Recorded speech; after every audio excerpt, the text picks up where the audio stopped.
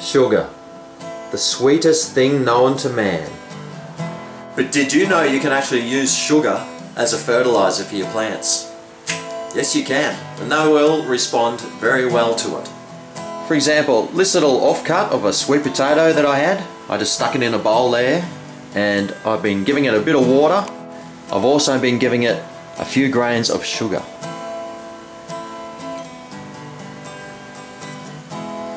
Just sprinkling it around, adding some water, and look how healthy it is.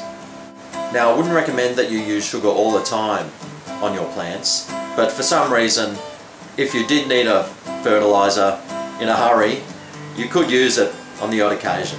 Now, I probably wouldn't use it on indoor plants because it might attract unwanted pests like ants or cockroaches or things like that. So just sprinkling it on your outdoor plants or pots, water it in, and just see for yourself how good sugar can be as a fertilizer for your garden.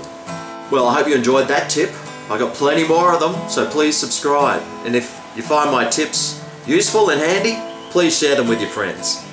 Well, thanks for watching, and I'll see you next time. I'm Greg the Gardener. Is your Aussie made in the garden? He's Greg the Gardener.